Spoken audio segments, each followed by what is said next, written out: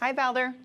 Good morning, Amanda Clayman. Thank you for joining us here live in Dallas, Texas on the Valder Beebe Show. Thank you for having me. I want my audience to know that you're a Prudential financial wellness advocate and certified financial therapist. Well, we need a little therapy on the Valder Beebe Show, so let's get started. Can you tell us about what your work as a financial therapist entails?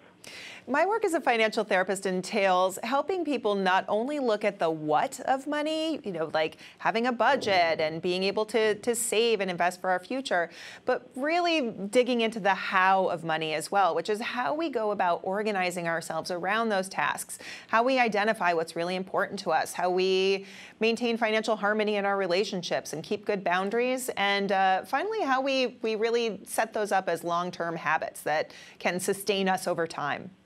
Okay, Prudential did a financial wellness census. Could you give us a synopsis of that? The financial wellness census is so interesting, and it's one of the reasons that I really wanted to partner with Prudential, because they're not only looking at our objective financial health, so things like what we owe, what we own, what we earn and spend, but also at our subjective financial health, so how how confident we are about the future, how optimistic we are, how we experience ourselves going about managing our financial lives. And what they discovered is that the country is pretty evenly split at the moment, with about 46% of us who are objectively financially well and 54% who are struggling. But really interestingly, 1 in 3 of us, almost a third, don't feel like we have an accurate sense of where we stand at all. Oh, that's a big number. So just give us a little bit more of financial health and financial wellness. What does that really mean? Financial wellness or financial health, that's a way of really thinking about money in a holistic sense. So for too long, money has really been the domain of just what we think of as the rational or logical parts of money, those things that we should do. And all of us know that there are things that we should do with money that we don't. But when we think about financial wellness, we're not getting so attached to just one magic number or one specific one-size-fits-all outcome. We're thinking about how we integrate the things that are really important to us and what we need our money to be doing in our lives today with what's important to us in the future, and we can find a better sense of balance with those things. We're not just white-knuckling our way until retirement.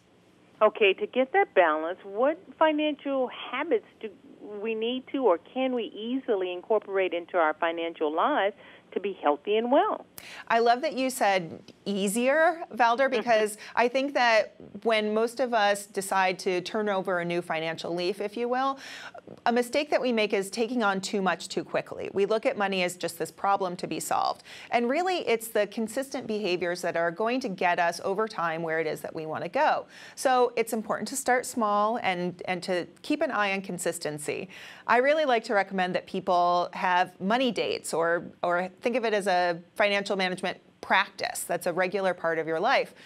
Schedule this in your calendar. Your calendar is your best financial app, and have a beginning time and an end time, and then follow up with a reward. And that is really going to reinforce this sense of money being something that's positive in your life as opposed to something that's really emotional and overwhelming and draining.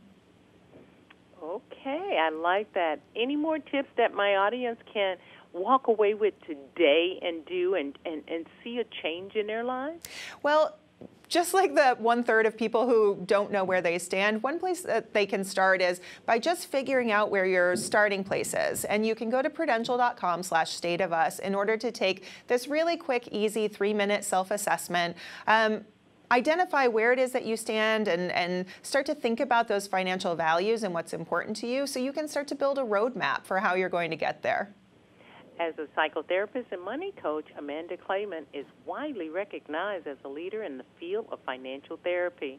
Take her advice. I think it'll make a difference in all of our lives. Amanda, thank you for coming on the Valder Beebe Show and helping us with an ongoing challenge. Thank you.